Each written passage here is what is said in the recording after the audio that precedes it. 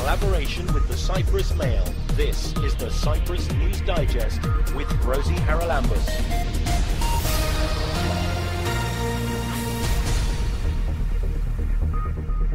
Coming up this week, journalist and author Michael Jansen launches her new book inspired by the 2011 Egyptian Revolution. They were peaceful, they were attacked by the government. 846 people were killed, and they stood their ground. Sometimes they had to fight back, but they were welcoming and friendly, and it was a great experience. A new app aims to improve our driving. You can see how you drive and how to improve your driving. The government plans to lure filmmakers to the island. Cyprus is actually going to offer the highest incentives of any other European Union country. And St Paul's Anglican Cathedral gets a new stained glass window. We meet the artist who created it. I tell people it's just colouring in and jigsaw puzzles. It's just how good do you want to be at the end of the day, and that's where the stress comes in. On Wednesday evening at the CVAR in Old Nicosia, there was a book launch. The book, Windows on Interesting Times, is by Michael Jansen, and she joins us now. Michael, I have to start by asking about your name, because it's most unusual to have a lady called Michael and not Michaela or something. Well, my parents had different excuses for giving me this name. It all wound down eventually to the fact that my mother had a favorite film actress who was married to John Barrymore and who took the name of Michael Strange. And so I ended up with the name Michael. Has it been difficult through your life, that? It has been, on occasion, quite difficult. Actually, I wrote for the Irish Times for a certain number of months, and everybody thought I was a man. Let's talk about your work as a journalist first before we get onto the book, because I suspect that the window on interesting times is very much due to the life you've led, mostly in the Middle East, I think, and now in Cyprus, and seen a lot of, well, very different things going on. So tell us a little bit about your journalistic career. Well, I studied politics, actually, at university, and then I, as an undergraduate, then I went to the American University of Beirut and studied more politics, and I also worked in Beirut, and I edited books and edited a journal, and then I did some journalism off and on, rather freelance kind of journalism. I also wrote regularly for something called Middle East International, which was published in London. And in 1987, I joined the Irish Times as a Middle East analyst and have been going at it ever since. And also, my husband was a journalist, so it was in the family. And he used to write for The Economist of London. And he also wrote for an Indian paper. And then I also do columns for the Jordan Times and the paper in the United Arab Emirates called the Gulf Today. So you've got a lot of experience in Middle East politics, and living there must have also given you a slightly different take on things, because it's quite difficult to really grasp what people are feeling if you're not among them, isn't it? Well, the point is, my view of what a journalist should do is to report events as straightforwardly as possible, and to speak to the people to see what their views are, and not impose my views. Now, of course, I do opinion stuff as well, but I don't try to put my opinions in my reporting. So my aim has always been to tell the story the way the people themselves saw it. And I lived in Beirut for 14 years, and I've lived in Cyprus for 42 years. So you've written also about the Cyprus issue? Yes, I've written a novel called The Aphrodite Plot, and I wrote a book about the theft of antiquities following the Turkish invasion called War and Cultural Heritage. And you wrote The Battle for Beirut. And I wrote The Battle for Beirut, which was about the Israeli invasion of Lebanon in 1982, And I wrote a book about the Israeli peace movement, which was called Dissonance in Zion, which was published in London. So you've got a lot of experience in this area. Now let's move to the book that was launched earlier this week, Windows on Interesting Times. You've probably had so many interesting times. I wonder how many windows you needed in the book to include the best ones. Well, I didn't look for best ones. The book, well, it is called Windows on Interesting Times because the title comes from a Chinese curse called May You Live in Interesting Times. Now, as I say, the curse is what is important. And I tried to tell stories of the people of the Middle East and their events in the book. And I started out in Tahrir Square in Cairo in 2011 during the Egyptian Revolution. And I proceeded from there, but following my chain of thought. So the book is not a chronological exposition of what happened or a narrative. Everything is mixed up. But there are specific sort of headlines which stories are grouped under. But as I say, you will find a story from 1993 next to a story from 1967. It's all mixed up.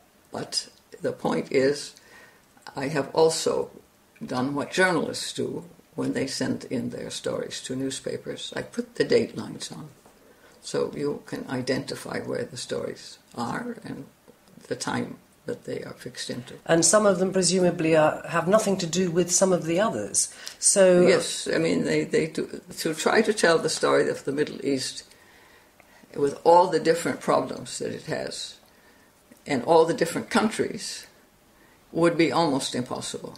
Be a very long book, yeah, too. It would be this could be a much longer book because I have a lot more stories.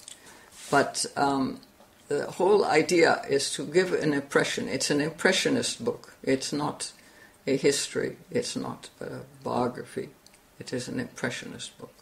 So you have used journalistic tricks in a way, but you're putting them in with your opinion. No, I tried not to put any opinion in. In this book, I have stayed away from opinion. I have just tried to describe the events and tell what the people think. When I write opinion pieces for newspapers, that's a different story. Okay, but books are also a different story, aren't they? Yes, books are a different story. I mean, they're a narrative very often, and this must be a narrative. It is a narrative, but everything is all mixed up. You must have so much material. Are you preparing another book? No. When I wrote the last one, I said, that's it. And then I wrote this one. Oh, well, there you are. So you probably will write another one. What is it that actually pushes you to, well, in a sense, you can't say pick up the pen anymore. I presume it's all done on a computer. But in effect, pick up the pen and say, oh, yes, I need to do that one. Well, this one, I think it was mandated by my experience in Tahrir Square, which was one of the greatest experiences I've had so far in this part of the world. Because you had Egyptians from all walks of life, all backgrounds, all incomes in this square, all pushing for the removal of the president who had been there for 30 years and demanding bread, freedom, and justice. And they were peaceful. They were attacked by the government. 846 people were killed. And they stood their ground. Sometimes they had to fight back. But they were welcoming and friendly, and it was a great experience. And any journalist who had been in Tahrir Square during those days in January 2011, February 2011, was most impressed with the people. The eldest person in the square was 97. She was nearly blind and deaf, and I had met her in my first trip to the Middle East in 1961. And I interviewed her 2 years later and got her whole story, which was fantastic. I mean, these are the kind of stories I've been trying to tell in the book, the stories of the people. I mean, she was the daughter of a pasha who was under the British rule, and he was also in charge of public works. And when she was a young girl, he had refused to let her go to university. He wanted her to get married and have children. She refused to get married. She never did. After he had died, she had gone to university, got her MA, but she made a life for herself working with a charity which looked after children with tuberculosis. Fantastic stories. And you're still travelling? Are you going back to any of these places in the coming months? I just came from Jordan a few days ago. So I still travel. I've been to Syria this year. I try to go to Syria 2-3 times a year. So I've only been once, so I have to try to go again. And we have to talk about some of those trips another time. Michael, it's been a pleasure talking to you. Good luck with Windows on Interesting Times, which was launched this week in Nicosia at the CVAR. If you'd like a copy, Google it, look for it online, or go along to Solonian Bookshop in Nicosia or contact Rimal Publishers in Limassol. A new mobile app was launched earlier this week by General Insurance of Cyprus. It's called Drive Safe, and the chairman of General Insurance joins us to explain what it's all about and why they thought it was necessary. He is Aristos Stylianou. Aristos, tell us why you thought that this was something we needed in Cyprus. Okay, Cypriot drivers, even though they think they're the best in the world, they sometimes overdo it in the use of the mobile, speeding, harsh braking, fast acceleration. And we wanted to offer something to society as an insurance company, not only to our customers, to offer them an application which values or assesses their driving behavior. These telematic applications are quite common in the UK and in Italy. And they're a new thing that's coming into the market, and that's basically that. It assesses your driving ability. It uses 4 or 5 parameters. The one is how fast you go, how often and at what speed you're over the limit, the use of your mobile telephone, because everybody knows that when you're driving and using the mobile, you don't concentrate as much as you should be, harsh accelerations, and harsh braking. So all these parameters are evaluated by the sensors of the application, and they give you a grade. They give you a number from 0 to 100. The nearer you are to 100, the safer driver you are. It does it on every journey if you put it on, I guess. Yeah. But it's also giving an awful lot of your data, isn't it? Right. Where you are, what time of day it is. Is it not invasive, intrusive? Well, in a world now of GDPR, all these regulations about the sensitive personal data and the rest, we were extremely careful not to retain any of that information. All the information kept by the providers is anonymized. So nobody knows. You're just a number to them. They keep the data of a number and they don't know who the number is. So your data is safe. You're the only person that has access to know exactly what you're doing. Neither General Insurance nor the provider knows who you are and what your data is. We just get a number. We don't know your trips. We don't know how often you used it. It's anonymized. And actually that was the biggest issue we had, because being a member of the Bank of Cyprus group, we're extremely sensitive on data, and we had to go through all the procedures to make sure that we were not violating or being intrusive or being overdoing it in collecting data that wasn't necessary. Right, now then, let's look at the speeding thing, for example.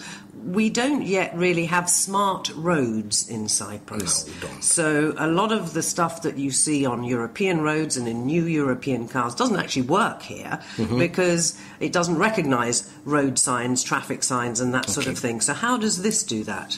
We don't have the data out there in Cyprus, do we? But there is data on speed limits. When you're driving, you get on your mobile and on these new modern cars, the speed limit of that particular strip of road, it's identified. You get signals. So your car and the mobile application knows whether you're in a 60 kilometer zone or a 100 kilometer zone. And then the application assesses if you're on a motorway and you're above the limit, it knows that. So that information we get. We still don't get that information that you get in European countries, whether there are traffic signs or road bumps or information, one-way streets. We don't get that. But actually, in Cyprus, most of the roads, you know the speed limit. One of the other things that struck me at the presentation was that it says that you lose points for driving between midnight and 5 a.m, yes, which apparently have been assessed as the most dangerous hours. But that means that, for example, if you happen to need to drive to the airport to pick somebody up during those hours, your score is going to go down. No, it doesn't actually go down, but it recognizes the time you're driving. And from midnight till 5 o'clock in the morning, statistically, it's a time when most accidents occur. So it keeps a record of your driving pattern during those hours. Yeah, but you lose marks in the sense that we didn't explain that all of this data is put together to give you a score, yes, which you then, I think, as an insurance company, may use to say, okay, you qualify for a discount. Okay, every trip is evaluated. You got a mark, a number, which evaluates all these parameters: speed, use of mobile, harsh braking, harsh acceleration, the hours you use, and you get a number. If you're driving between midnight and 5, you don't get as many points for the same trip as you would have got if it was 6 o'clock in the afternoon. That mark then, it's kept, you're aware of it, and what we're planning to do in the next couple of upgrades is to, if of course you want, to link it to your own insurance policy, and the better you're driving, the better your marks, and the bigger the discount we will give you on renewal. So if you're a 4-star driver, which is if your grades are more than 80%, which means you're in the top 20% drivers, then you will get on renewal a 20% or a 10% or a 5% discount on your policy fees. So in a way, we're rewarding the good drivers. Now, it doesn't require an internet connection to work, but it does use up a fair amount of the battery of your mobile if it's being used while you're driving. Well, not that much. When we did our research and testing, I think it takes about 1% of your battery per day if it's not in use. If you haven't driven and you have it on, it's about 1%. And if you're actually using it, it's about 3% of the battery per hour of driving.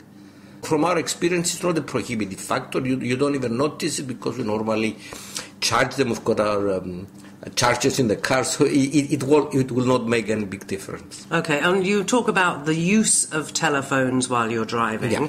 We all know that you see people daily in Cyprus. Hundreds of them, yep, chatting away, not hands-free. Mm-hmm. What about people who've got Bluetooth in their car or it's hands-free? I know that you said earlier, and it is proven, that just talking on even a hands-free phone takes your brain slightly away from the junction ahead or the guy behind. But generally speaking, as long as it's hands-free and you're being reasonably careful, are you going to say to people you shouldn't do that either? No, if you're using your Bluetooth or if you're hands-free, and your hands are on the wheel, it doesn't affect your concentration, so you don't get penalized. What you get penalized for is when you're actually holding the mobile, you're punching in numbers, you're reading messages, then that affects your concentration. So the app can see that you're doing that? The app, yes, the sensor of the app knows if you're holding the app and if the mobile is being used and it's moving around. If you just put your mobile on next to your chair and there's an incoming call, and you've got Bluetooth and it's hands-free, it's like listening to the radio. You're still concentrating, you're still driving properly, your hands are on the wheel, and it's fine. But once there's an incoming call, you pick up the mobile to see who's calling you, then that's already distracted. Your attention has gone out of the window. Then you want to ring somebody, so you go through your contacts, you're choosing a number, you're ringing. All these things are sensed by the application, and you get penalized for it. Who are you hoping is going to make use of this? I mean, Drive Safe obviously it should be all motorists. Yeah. I can see that some people might like to assess how much petrol they're wasting with heavy braking and heavy acceleration and stuff like that. Yeah. And I can possibly see that the competitiveness of having a good score might make people feel good. But do you really think that most Cypriot drivers are going to get this so that they can see how damned awful they really are? Sorry. I hope so, because statistically and with tests on telematic applications, there's a 20% improvement in your driving. It's very strange, but since I got the app and I'm using it, I behave better in the roads. I don't speed because there is this constant somebody telling you that you're over the limit. The mobile use...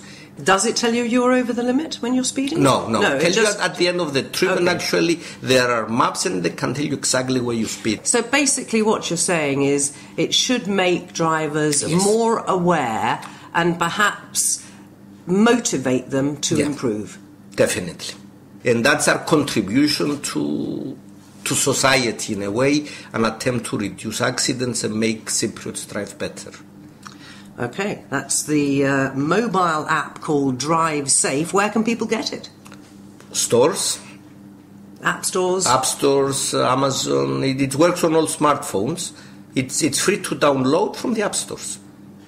And it just needs your... we don't want any details. It's extremely easy to download. We only need your email. You just put your email. You will get... a password which is just for you, and from then it's easy.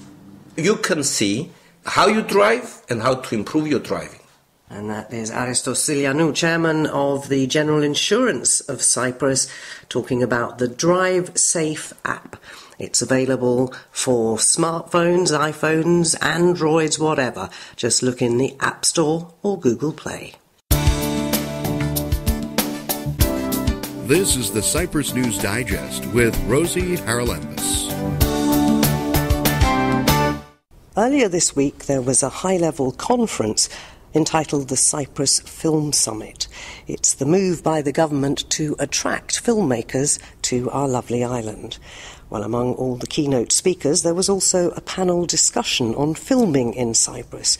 One of the panellists was television production consultant Munro Forbes. He joins us now. Munro, what would you say was the outcome of the summit and the feedback that you got during the panel discussion and the Q&A? The feedback was very encouraging because there were people from all over the world here for this summit, and they were shown marvellous video showing what the country can offer. But the summit concentrated on the benefits, financial benefits on offer now to try to kickstart the film industry here in Cyprus. There's a long way to go to catch up on countries like Malta, who've been making films for 50 years. But at least now there's a determination by the government and the private sector to actually make this happen. So lots of questions from people from America, from India, from Europe, about how the incentives program will work, how it will work for them, and whether their planned productions that they intend to shoot in the next few months in Cyprus will qualify. It's going to be very good, is it not, for people in the industry in Cyprus, because I presume that when companies come from abroad, although maybe they bring their stars and their lighting people and so on with them, they do need to hire people from the place itself to fill out all those other jobs. Exactly, and that these questions were raised from the floor today. They want to know just how many trained people exist in this country. And of course, small country, there are never going to be the numbers of trained people that exist in other larger European countries, or even in Malta. But at least it's a start, and at least the existing film production people and television people here in Cyprus will get the opportunity to work on much bigger productions with much bigger budgets, many more demands. This will definitely filter through the whole industry in this country, and I'm sure the benefits will be enormous. And we do have some very talented people in the industry right here in Cyprus. Yes, and I can only see it's going to be an enormous benefit to them to get an opportunity to work together, work on other people's productions as well, and to also increase the opportunities for their own productions to be made in Cyprus. And hopefully Cypriot films might well get a much more exposure and get a much bigger audience. And what about the financial incentives? Because as you keep mentioning Malta, I mean, that is well known as a leader in the industry, and they put this front and forward many, many years ago and attracted huge amounts of film productions and so on to Malta. It's going to take us a while to catch up, but are the financial incentives sufficient? I believe they are, because Cyprus is actually going to offer the highest incentives of any other European Union country. So we will be offering higher incentives than Malta. Of course, we don't have quite the same facilities at this stage. We don't have any film studios of any scale, and we don't have film tanks for water shoots and so on. But that could well come. You know, if these incentives can encourage big companies to come here and shoot, and today someone from America, from Los Angeles, was talking about a $21 million production and wanted to know what benefits there would be in bringing this to Cyprus. So, you know, it will only take, I believe anyway, that if we can just encourage one or two people to come and do something on such a scale, the doors will open and many others would follow. Do you think that if it starts to take off, then it's up to the government to build the infrastructure of the things you've just mentioned, for example, or should that be left to the private sector? I think it would be best left to the private sector with full backing from the government. What does that mean? Perhaps some benefits could be offered by the government, some tax rebates, some encouragement to Cypriot private sector to actually invest in equipment, which is lacking in the country so far, and certainly in studio facilities. So it's looking good for the Cyprus film industry following this week's Cyprus Film Summit. And that was Munro Forbes, television production consultant, who was one of the panellists at the event. A new stained glass window was recently inaugurated in St Paul's Cathedral in Nicosia. It was part of the celebrations for the cathedral's 125th anniversary. And the window was designed and made by my next guest on the programme. From Lou in Cornwall and One Off's Stained Glass, she is Cathy Wilson.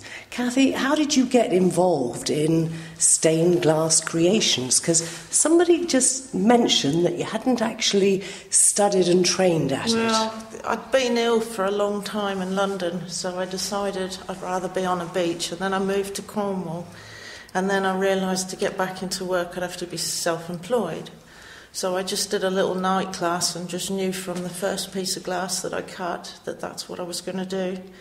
And then did the hobby levels of it, and then I turned it into a business and taught myself all the restoration work. So it must be fascinating because there are lots of different techniques involved, aren't there? Oh, God, it's endless. I know that in the old days they used to use lead. They still use lead. Everything's leaded. Is and it? the cement's got lead base to it as well. And some of the paints have lead in it, so it's fairly toxic.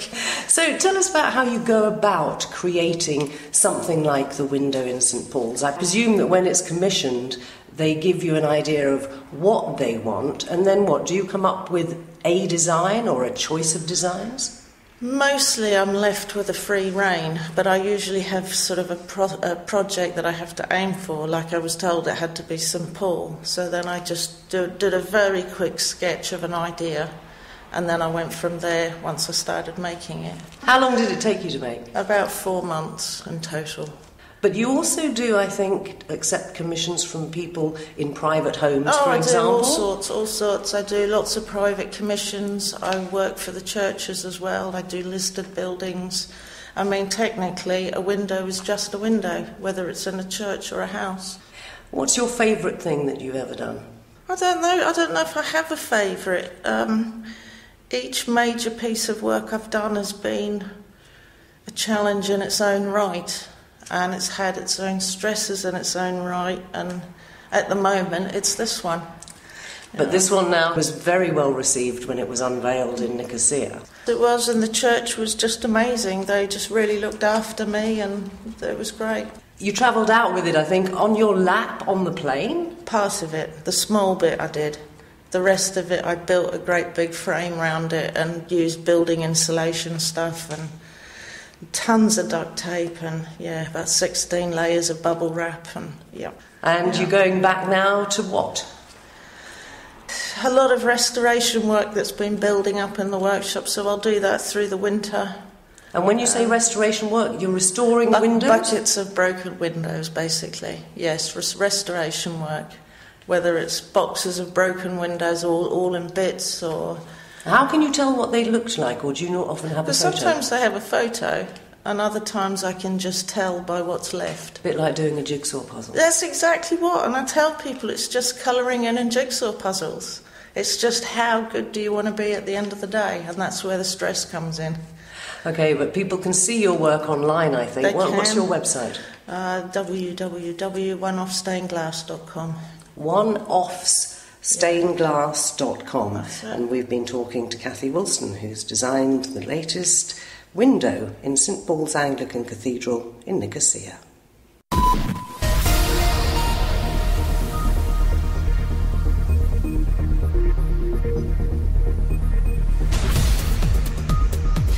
Well, that about wraps up this edition of the Cyprus News Digest. Many thanks for your company. Hope you'll join me next week. Till we meet again, take care and God bless. Bye-bye now.